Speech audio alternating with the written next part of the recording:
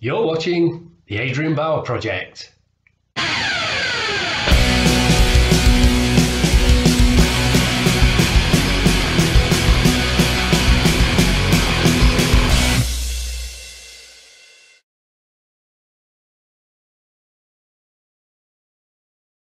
Hello. Many thanks to you for clicking my thumbnail and to watch my content. Very much appreciated as always. And before we begin, I'd like to say an absolutely massive thank you to all of you out there who have subscribed. We finally broke the 600 barrier. I think at the time of recording we're on 601, and I can't thank you enough, and I hope you're all enjoying the content I put out. I know my content is varied, that's how I like to do it. I'm not a channel that will just stick to one topic all the time, and I hope you quite enjoy that way of how I do things. So again, many thanks to you all. You know, none of these subscriptions have been bought, which I know does happen on YouTube, and I know YouTube have been trying to stamp that out, but all my 601, as far as I know, are genuine. There's no bots on there as far as I know, so thank you all. Okay, so let's get back on to the video, and we're on vlog number 3 of our Airfix Motorhead Bomber build. Yeah, it's the Heinkel HE111H6 version of the Heinkel that they're using to base it all on. So just recap, if you haven't seen my first video, what we are trying to do is build this kit as accurate as we can for how it is on Joe Pategno's illustration. In the first video we pointed out where the differences are going to be, and so we're taking it from there. So number 3, I'm going to show you how far we've got. So I just want to get my glasses on because I can't see without it. Now, I know in vlog number 2 I said I'll probably be showing you what I do with the figures, but I've just got that involved with this build. I haven't done them yet, so that will definitely be the next video, but here we go. So I'll just try and bring this in and show you the best I can. What I must say is, what a fantastic kit this is. I really like this kit. It's going together like a dream. I know in previous builds I've done, they've been Revell kits, and we know Revell are very hit and miss, and a few kits that I've been doing just lately have seemed to be put me off a bit. There was the Warspite build, which I found boring, but that was a really old kit. We're talking 60s, 70s with that kit, so you get what you pay for with that. But this one, let me tell you this, if your modelling mojo is flagging because you bought kits and these kits aren't very good, buy this one. This kit is awesome. Dare I say, almost to me alike, but not quite, because you do still have to do a little bit of work on here, and I'm going to tell you where. Right, so first off, let me get the instructions and show you what we did. We've not put the wheelbase together yet. Now, they went together easily enough.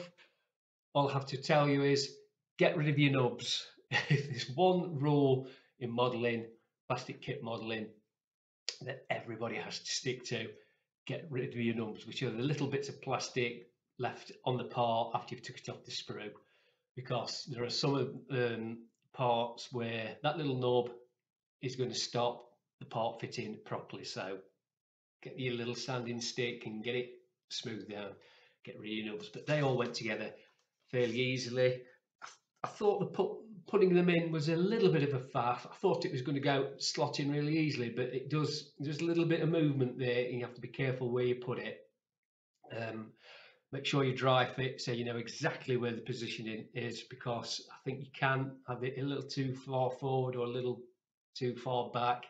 Just make sure you dry fit so you know exactly where it's got to be, and then glue it. Just a little side note on that. So after that, I put the wings together.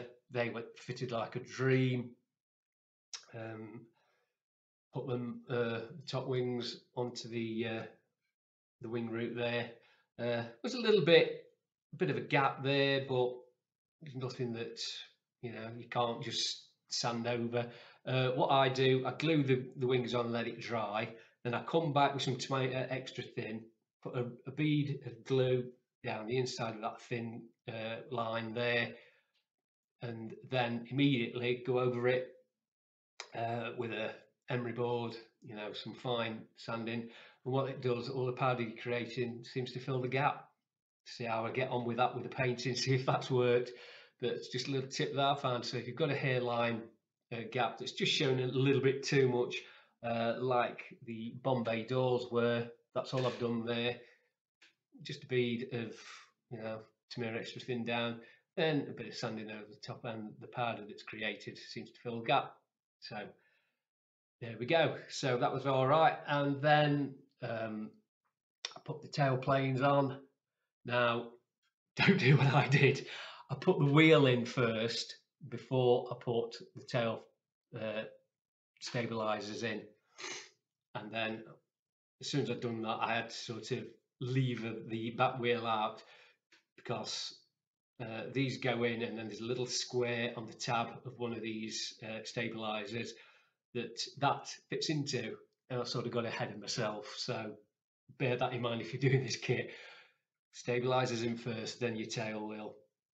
But then again, they went in fantastic, and if you do it right, then your ailerons on there go up and down, which is lovely.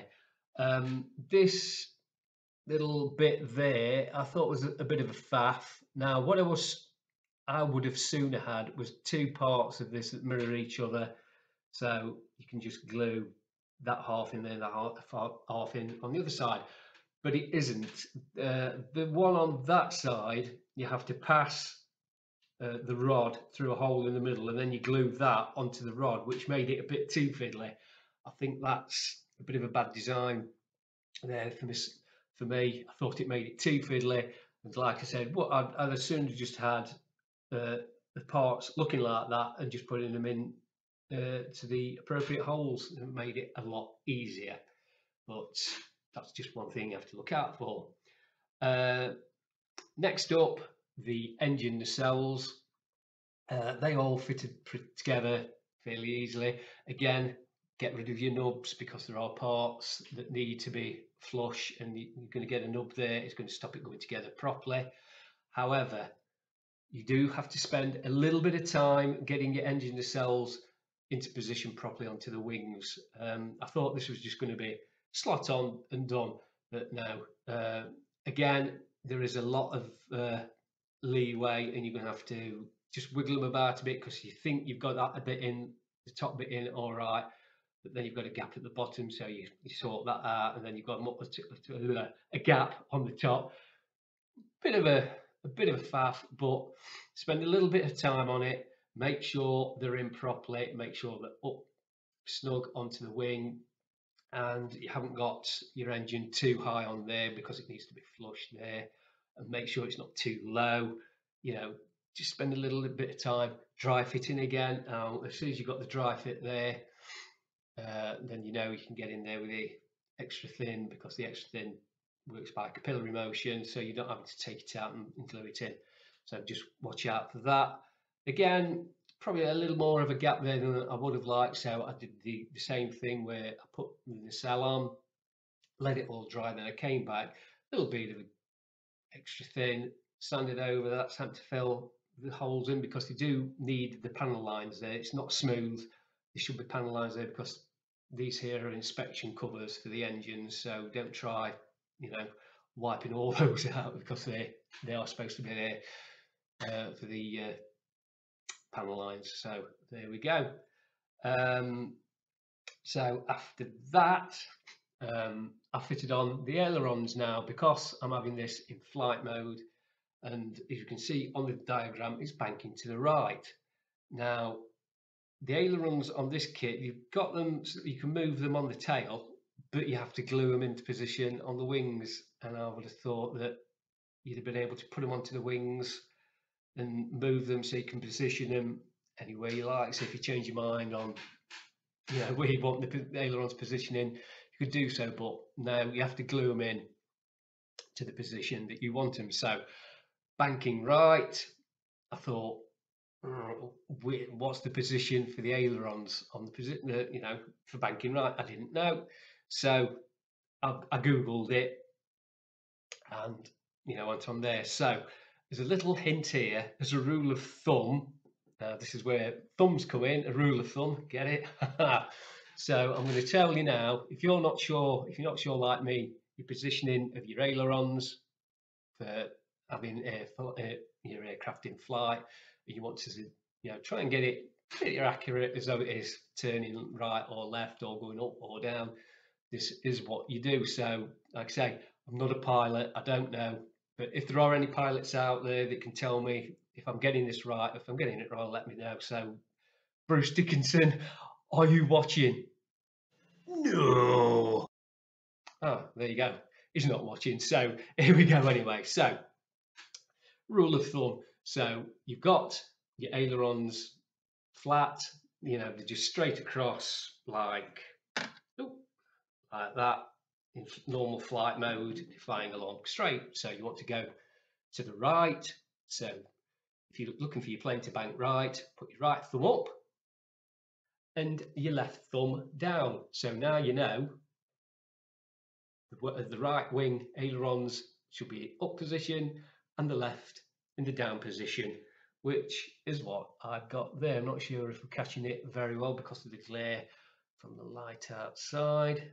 So that's how I've got mine. Look, that's the left wing down and that's the right wing up. So there we go. That's if you're banking right. Of course, if you're going to be banking left, you're going to be going left. So it's your left hand. So your right is down. So that's how your aileron position is. Left is up, right is down. If you're going to be going up, both are going to be up. And if you're going to be going and doing a nosedive or going down, both down like that. Bit of an easy way of remembering, I suppose. Don't know how correct I am. Don't go out and try to nick a small aircraft from your local airfield and try that out because I don't know. But I say that's how I'm doing it. So that's what I'm sticking with. Whether the angles are right, because they do give you angles on here when you're fitting your ailerons on.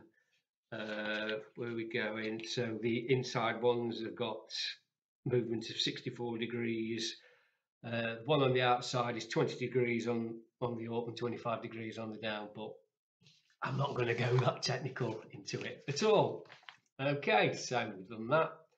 I popped in the machine gun fitting just there.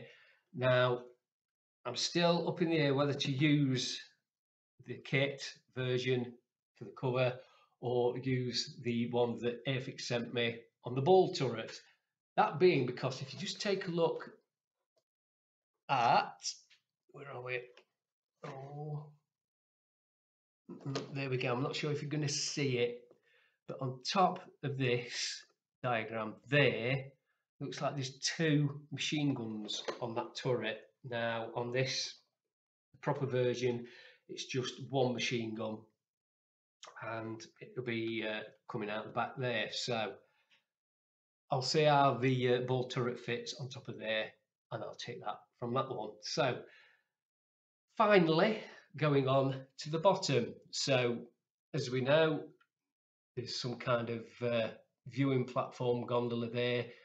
On the real aircraft, there'll be a machine gun on the front and on the back there, and a machine gun on the front. So as we look at the diagram again, we can see we haven't got that. That's straight across there. So we've got the machine gun on the back, but no machine gun on the front, and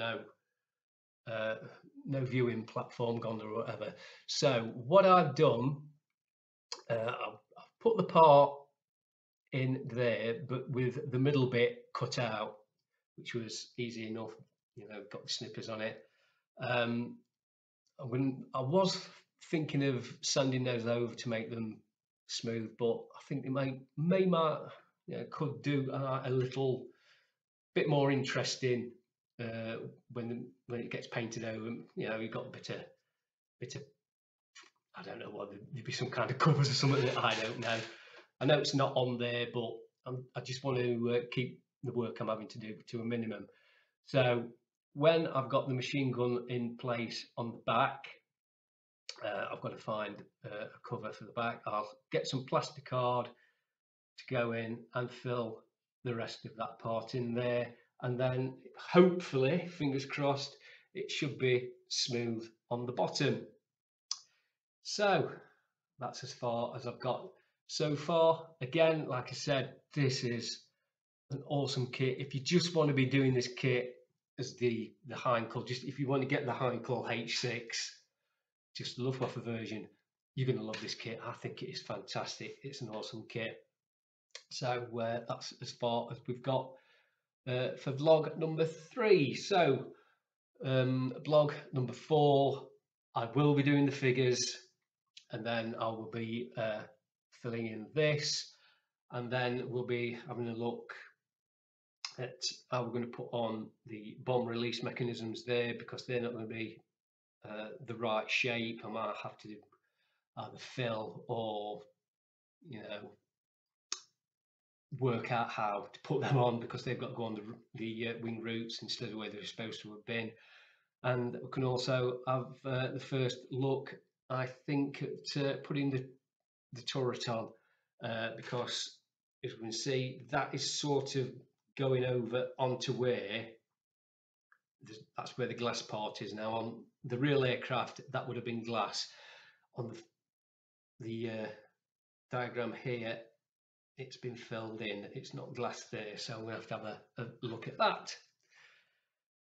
So hopefully that wasn't too gibberish for you. I know I do waffle a bit, sorry about that, but there we go. That's as far as we've got with it there. So many thanks for watching. Really love reading your comments as well. I get some really kind comments as well. I've had some nice hints and tips too. I wish I'd got the skill to do the motorized you know, propellers in it, but I'm not that kind of skillful as model before, as I've said before. So I will be looking at some clear discs to put on, but that's for another video. So there we go. Vlog number 4 of our Motorhead Bomber build. It's actually looking like a Heinkel now. Thank you very much.